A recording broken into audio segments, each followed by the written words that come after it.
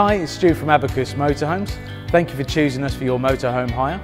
Before you set off, there's a couple of operating instructions we want to run through with you, so let's get started.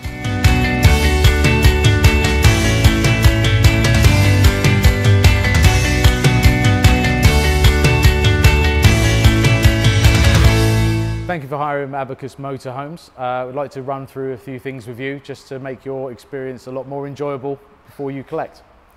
We'll start off with explaining the use of the keys. Now, you will have two keys with this vehicle. You have your main key, which has a flip out. That is your ignition key. It's also used for removing the diesel cover for when you refill. The secondary key, that is for any additional lockers or toilet cassette holders or rear garage areas. You have remote buttons on the fob as well. If your vehicle requires you to use these for the cab and for the habitation, please do so. Don't be tempted to use the smaller key, as sometimes this can fail and break the locks. All Abacus motorhomes are diesel, so you will need to refill the tanks upon your return. Some models do have the additional AdBlue tank. Just be aware they generally have a range of about 1,200 miles. So if you are doing more than that for your trip, you may need to refill it while you're on your journey. In the cab, you will find your handbrake is on the right hand side of the driver's seat. Your seat is also adjustable. You have the side flaps where you can adjust the height of the seats, but also the bar at the front where you can adjust the distance to the steering wheel. On the right hand side, you have your wipers, and on the left hand side, you have your lights and indicators. In the center console, you will find your sat nav and radio. You've also got your hazard lights in the middle, and this model is a manual transmission. To operate the controls on this model, simply press the button in the middle. That will switch the power on. From here, we can see this LED will indicate that we have a successful 240 volt hookup connection. If you want to use your master lights, hit the button here, then we can use all the switches inside the vehicle. Awning light, situated at the top there. To activate your water pump, if you want to use the taps to shower or flush the toilet, press the tap button there and press again to switch off. To check all of your levels, simply press the level checker button and it will show us here fresh water, wastewater, leisure battery voltage and vehicle battery voltage. Your hot water and heating control panel, you can set the hot water, the heating, and you can also select the power source with which you want these items to run from. To do so, press the decoder in the middle and these symbols will start to flash.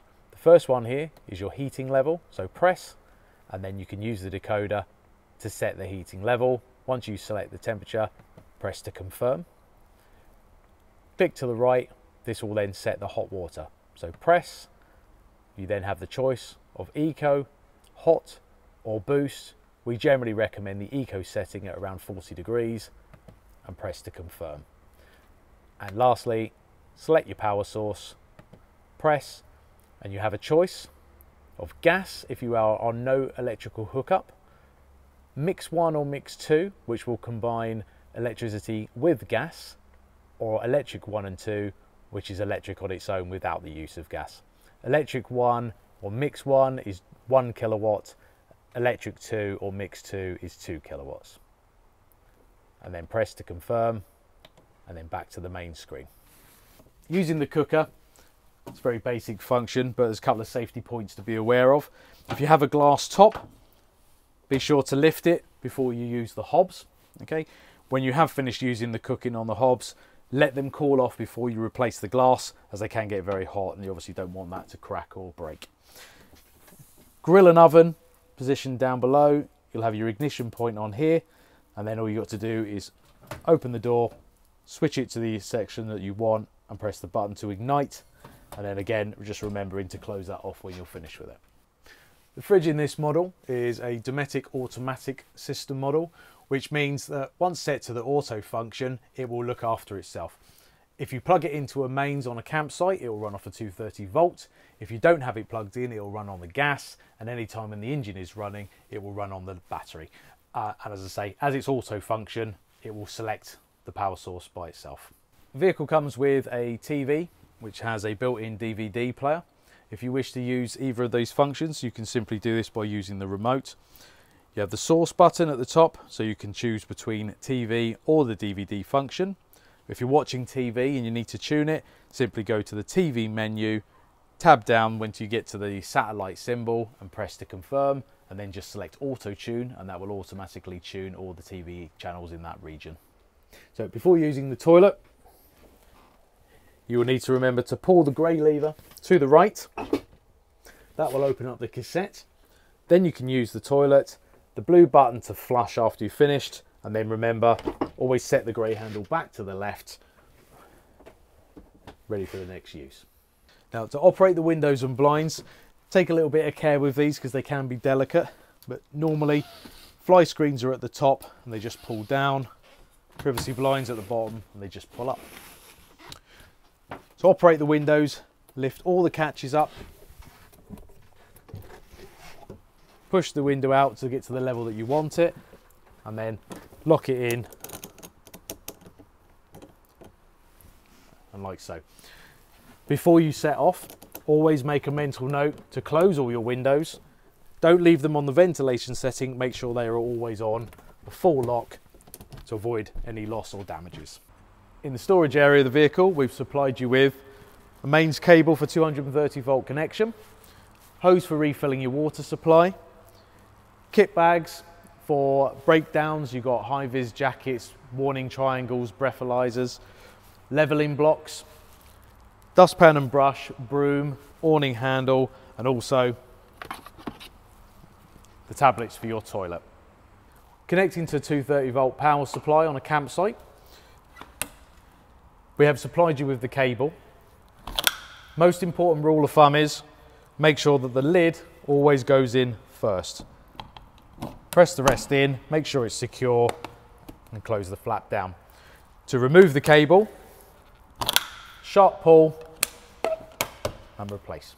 To refill your water tank, you'll simply need to lift up the flap, unscrew the cover, take your hose from the back, unwind it completely, connect it up to the nearest tap on site, and then drop the nozzle in to refill it. Once the water starts coming back out of the tank, then you know it is full. At that point, obviously remove the nozzle, replace the cap, and return your hose back to the vehicle.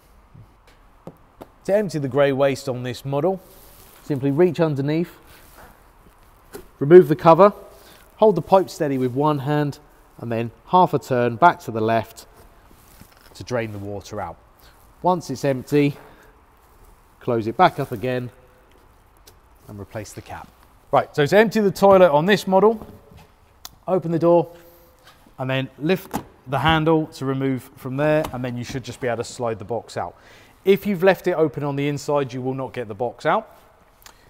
Once you've done that, press the orange button down to release any trapped air, any gas or pressure that might have built up inside the box. At that point, then you can take the spout around, take the cover off and tip out the contents. Once you've done that, place a blue tablet back down the neck, add a couple of jugs of water, replace the cap, close it and return the box inside. So to refill the gas on this model, open the door. You've got 2 gas bottles that are inside of there.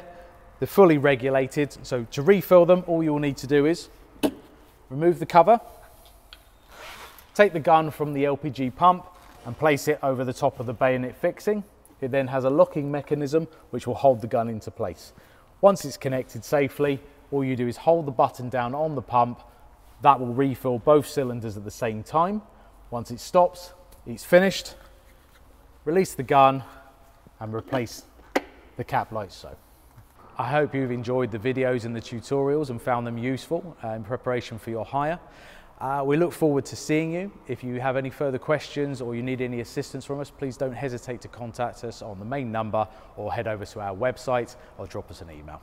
Feel free to share with us all your experience with Abacus Motorhomes through our social media pages on Facebook or Instagram, or head over to our website to leave any further feedback, and we look forward to hearing from you.